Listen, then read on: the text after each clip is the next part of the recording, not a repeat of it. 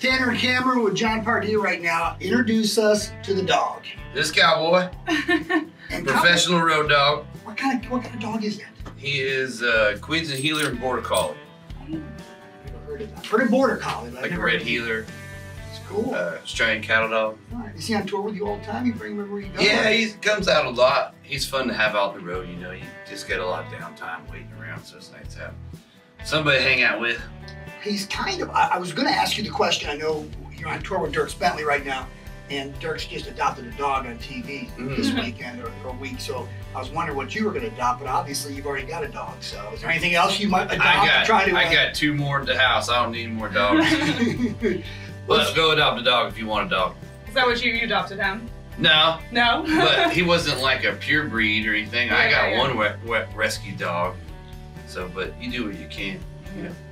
But you also need to think about dogs. You can rescue a dog, but give him a good home. Just like, I rescued a dog. And then I had to give it away. Or like never home. Yeah, he's at the kennel right now. Oh. Yeah, people that do something like that.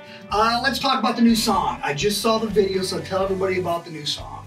The new song is a lot of fun. It's a good beer drinking song or drinking song. It's got, you know, it's called Heartache Medication. So it's funny when I came up with the title and I told the people, they already knew what I was talking about, like in the country world. So, and then we kind of described that, how, you know, you're kind of getting over someone or having, you know, looking to have a good time. You know, I'm drinking one, I'm drinking two, and it's got a great dance kind of feel to it. And it's country, it's got a fiddle intro.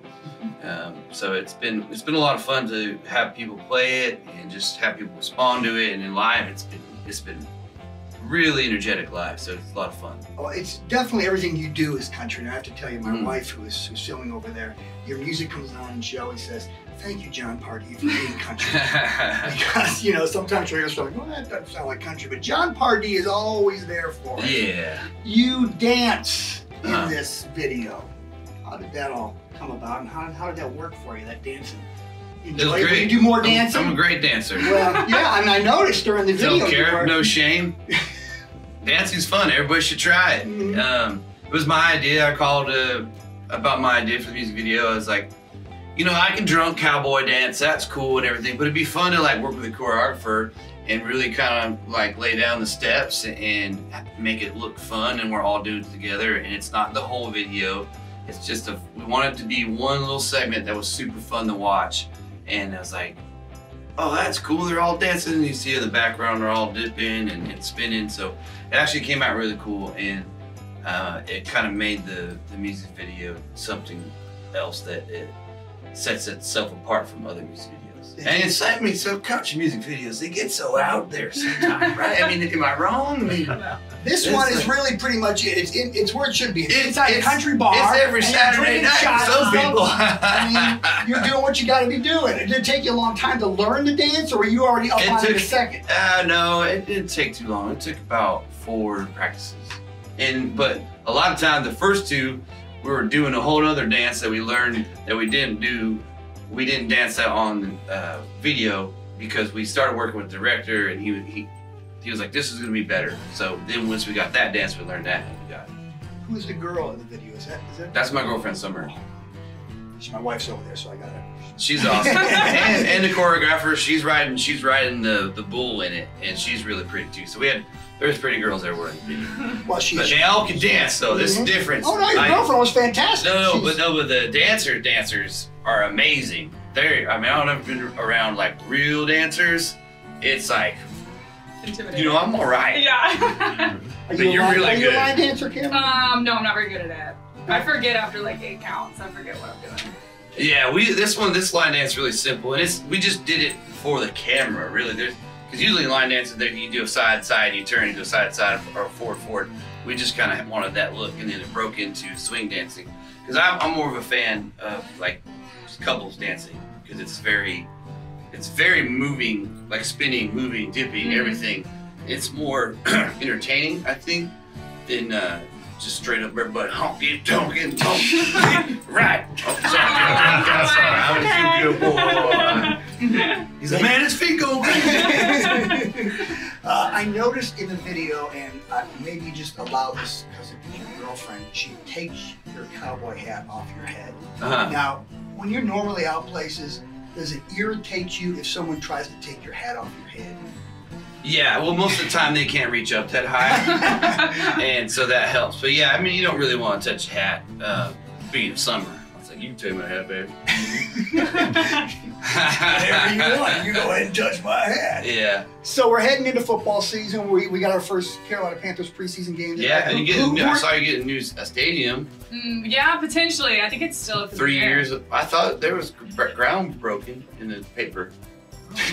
There's a scoop from Jon Pardi, everybody. We've broken ground. I was on the front page of the whatever newspaper. I think that's a practice. Was it like the the new practice area? Oh. Because they want a new stadium, but they want the taxpayers to pay like $3 billion or something. And taxpayers are like, what's wrong with the stadium we go to all the time? They sound kind of like your parents. And you're going, oh, that's just fine the way it is. You don't It's need to great. The bathrooms aren't that disgusting.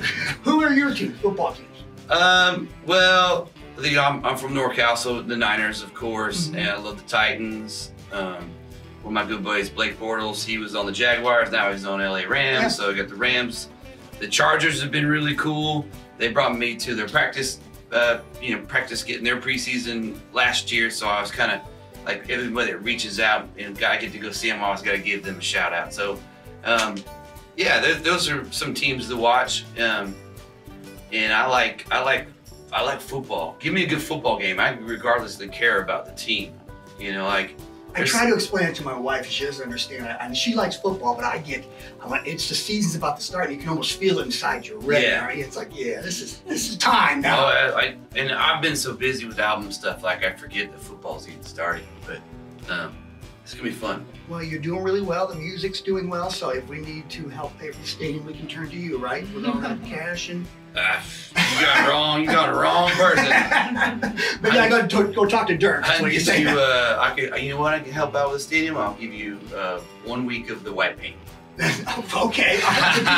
Then you and I paint the field for us. There you go. Painting the end zone. Here we go. Jon That's probably Pardi. like, yeah. Okay. Well, would you really want to do? That's $1 million. You know, I'm not even a Panthers fan. Just playing. Go Panthers. There we go. And whenever Tony's in tomorrow, he'll be saying, go. That's right. That's right. Oh, yeah. Tomorrow's going to be Roll Tide. Oh, okay. All right. We're going to Really? T-Town. Yeah. Look out. Look out. Yeah. Don't make a mistake of saying the name Clemson around that. Oh, I know. You don't want to do anything like Trust that. me. So what's in the future for you? Anything you want to tell everybody about that you're getting ready to do? We're going on my headline tour in the fall. Got Riley Green coming out with us, and Josh Ward and Laney Wilson's going to be on a couple shows in Texas, and Tyler Rich is going to be on some shows with me too. So Riley couldn't do the whole tour, so we kind of filled some people in, which is exciting. And then next year, just me and my band, we're going to go play. We're not going on tour with anybody. We feel like it's our time to go hit some festivals, go do some honky-tonkin', go back and kind of restart that, because the past 4 years we played like a lot of the same theaters, and I think we want to get out and go, as I would say, go play some people's backyards. When I say that, it's like the fairs, and not a little backyard, but like where they don't have to go. Sometimes you got to go an hour or 2 hours. It's closer to I don't know, maybe I don't know what the hell. Get a little closer to the fans. I think it won't be as too hard to come see me next year. Yeah. And I get a longer set, and a lot of fans want to hear more songs that they love listening to from the B-sides, the first record, and especially now the new record, Heartache Medication, and of course California Sunrise, all them songs. So there's a lot of songs that fans want to hear, and they don't get to play it in 55 minutes. Well, listen, just keep doing what you're doing and keep bringing us to great country music, okay, my friend? Appreciate it. Just get ready. September 27th, my album comes out. Jon Pardi.